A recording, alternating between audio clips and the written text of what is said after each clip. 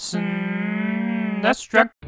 Let's go back in time to when young SNESdrunk was in junior high in the mid-90s. Now, back then, there were, of course, rental stores, and when you rented a game, certain places gave you a black and white Xeroxed copy of the manual. I remember Mr. Movies and Video Update doing this, but other stores like Blockbuster and Hollywood Video would actually take the time to type out the primary controls of the game right there on the insert that went in the store-branded game case. This was always a nice bonus because certain games like, say, ActRaiser or King Arthur's World weren't always all that intuitive, so I appreciated the extra help. That brings me to the time I rented WeaponLord. The world was still enveloped in a one-on-one fighting game craze, spearheaded by games like Street Fighter 2, Mortal Kombat, and Killer Instinct, so I had to try this latest game since it was featured on the cover of Nintendo Power. That is high praise. So my mom drove me to Hollywood Video and I picked out the game, but it wasn't until I got home that I realized that the case was blank and that there was no instruction book. Oh well, it's a fighting game, how complicated could it be? And that's where I was dead wrong. It turns out WeaponLord is pretty different from most other fighting games of the time, for better and for worse. The thing is, yes, there's typical Street Fighter style special moves here, but they're implemented in a weird way. Instead of doing something with the D-pad then pressing an attack button, you first press and hold an attack button and then do the D-pad input. It is surprisingly goofy to try and get used to this method, and I wouldn't say it offers any particular advantage over the traditional method, but hey, it may agree with your sensibilities, so it's worth trying out. Personally, I can't help but feel like the developers are trying something different for the sake of trying something different.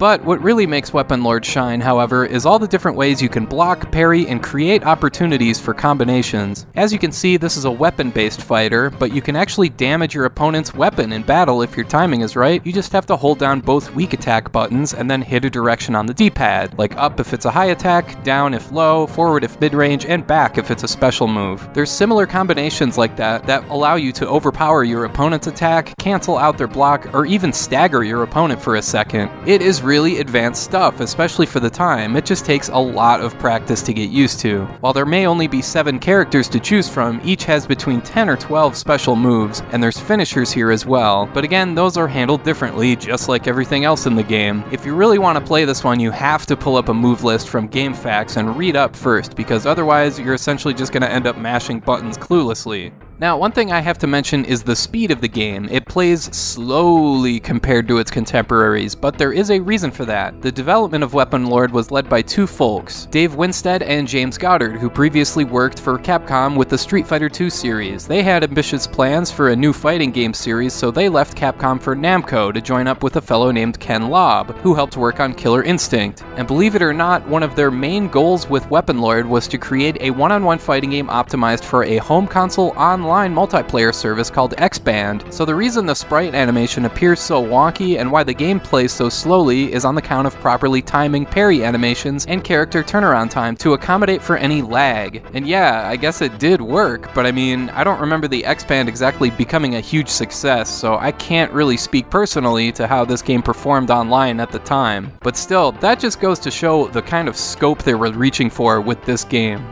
Let's take a second to point out a couple of WeaponLord's obvious strengths. The art direction here is pretty dang cool and definitely something different for both the genre and for the time. Like I said, there's 7 different playable characters which were hand-drawn, and they're huge and impressively detailed. However, yeah, the sprite animation is not the greatest. The backgrounds here were actually painted by a freelance artist and scanned, and combine that with the hand-drawn sprites, and the result here is a game that is visually unlike any other 16-bit game. The music also stands out as something unique, with each character having a theme that sounds like something from the Conan the Barbarian soundtrack.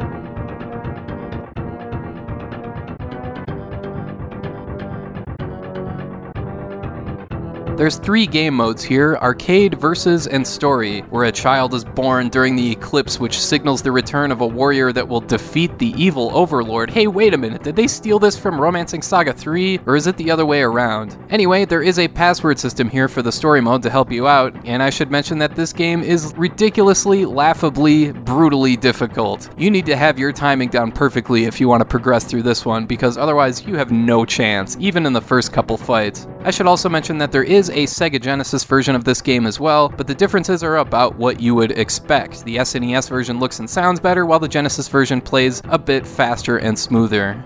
Anyway, yeah, WeaponLord is the opposite of a pick up and play game. It's a pick up, be confused, die a whole bunch of times, and then go to GameFAQs and look up the move list kind of a game, so it's definitely not for everyone. I'll give this game all the credit for doing something different with the genre though. The special moves are kind of a pain, and it just seems kind of like a silly gimmick, but the blocking and parrying here that sets up those special moves is seriously really cool and implemented very well. So, if you're a fighting game aficionado, I'd recommend checking this one out, but if you're just passing by and you want to try this one as a curiosity, get ready for a lot of frustration. And I want to thank you for watching, and I hope you have a great rest of your day.